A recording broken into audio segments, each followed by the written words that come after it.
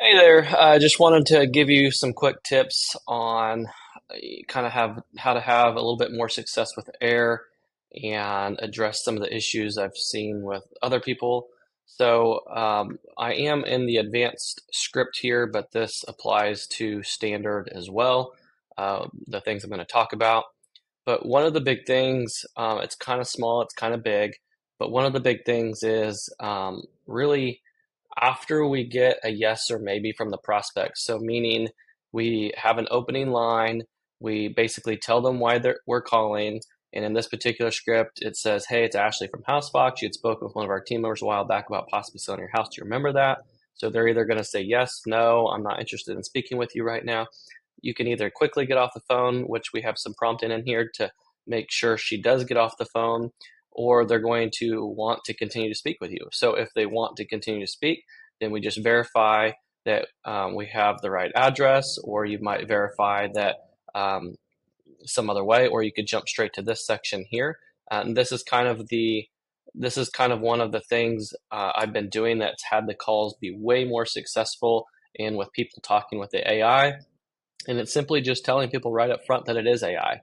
And I think the problem is, it is new technology. There is some lag. There can be some delays. It's usually not that bad. One thing to take note of is right now they are um, connected to ChatGPT on the back end for their information. So if ChatGPT is having a laggy day or bogged down by users, it can affect the calls because that's out of their because that's out of something that they can control. They have been on the last couple months training a new language model, and their hopes is to be able to completely get off ChatGPT servers, create their own servers that it's totally trained on that's just as intelligent as ChatGPT, and then they can fully control all of the variables of the lag. So that's one part of the lag that they is out of their control right now and can fluctuate from day to day. But I've been doing tons of test calls with clients. The lag is not that bad, and simply just telling people, this line, this is worded a lot of different ways. You could say, "Hey, in full transparency, I'm a very intelligent AI assistant, but you can speak with me just like a human." Some people just like to say, "I'm sorry, there's been a bit of a lag today on my line." That one is okay, but sometimes it's still fooling people, and they still think it's a human. The line's just laggy. But the reason why I like telling people it's AI is because number one, if you or I speak to this, we know we're talking with AI, so we listen to it to speak. We wait till it's done, and then we speak. 99% of the calls when you do test calls are going to be fantastic calls. Like they're going to go almost perfect every single time. And then when we do live calls with real people, we see lots of things happen that we didn't see when we tested. The reason is because as humans, we kind of talk over each other a lot and we interrupt each other. So when there's a lot of that going on, sometimes it can get in this back and forth, like each one tries to talk at the same time and then they stop and then they wait and then they talk at the same time and it just gets out of sync. Um, and that can become a problem. It doesn't happen a ton, but this has really helped that because once people know they're talking with AI, that it's intelligent, they can ask it questions, they just speak better to it. They have a better conversation, like if you or I were to do role play with it. So then the next thing is, our team is wanting to buy another house soon, love to set up a priority call. So you have to give it a reason to talk with AI. A lot of people will want to hang up when they know they're not talking with a human. But if they know they're getting a priority call set up, if they know that, maybe you say, "Hey, our team was busy at the moment, but the purpose of this call is to get to skip the line." That's a really good one to use. If you talk to me, you're gonna skip the line and get a call booked sooner. So be creative and think of some sort of incentive, like why should they stay on the phone and talk with it? It's not good enough to just to say it's AI, but then you have to give an incentive. As soon as you get past this, the best thing to do is to book an appointment right off the bat. Capture that information, capture, the cold lead so that you can talk with them. But then the second phase is asking permission to ask them more questions or to, in this case, it would be, do you have a couple more minutes for me to gather a few more details? That'd be awesome. Just a quick update. It would really help the next conversation go smooth and quick so we can quickly figure out the best offer we can make. So another incentive. Hey, if you give me 2 more minutes, This is going to really help us formulate the best offer for you. This applies to every single industry. Doesn't matter what you're in. Ask them for a few more minutes to talk. Give them an incentive on what that's going to do to help them. If people continue on with the conversation, then you can look at these transcripts or the calls, or if you're connected, go high level. You can actually score these through a scoring system and see who's taking the next steps to really validate, like, this is a warmer lead. It's not just a cold lead that didn't get past the second stage. So it's like a two-step process, and that really helps qualify the leads. So um, these these things have made a difference in my calls. They've helped. Some people like even saying on top of that, maybe another line saying, "Hey, sorry if there's a bit of a delay. I'm just taking notes." It's perfectly normal for the person on the other end to be taking notes with you when they're talking with a new lead, collecting data that they didn't have. But sometimes we just don't think about that. Sometimes we don't think about, hey, they could be taking notes. We just think the back and forth should be immediate. So it's okay to have a little bit of delay. It doesn't ruin the call or anything like that. Now, a few other things. Stepping to the side. Done talking about that. A couple other things we've had issues with is occasionally, from time to time, the agent will get asked a weird question by the prospect on the phone, and it causes it to get off track, go off script, maybe say something totally different. Now, this is where we use advanced scripts. We can put things in brackets. We can go up in the objectives policies area and give it more rules to follow. But one thing I've done that I've been in success with is when creating the advanced scripts is sometimes you just have to put up guardrails. So if somebody goes off topic, for example, and it's not about buying or selling a house, then I can put in a prompt that says, if they say anything on the call that's not related or doesn't sound like that they're interested in buying or selling a house, then just get them back on track to let them know that your job is this, and unfortunately you can't help them with that.